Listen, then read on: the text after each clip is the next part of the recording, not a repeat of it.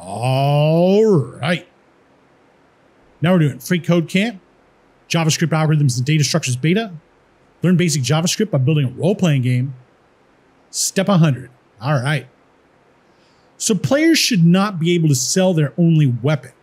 Inside the sellWeapon function, we're going to add an if statement with a condition that checks if the length of the inventory array is greater than 1. All right.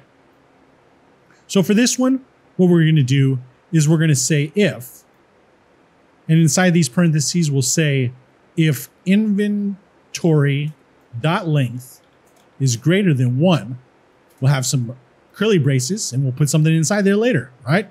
So let's check the code. Looks good. And submit it. All right. Now we're on to step 101, and we'll see you next time.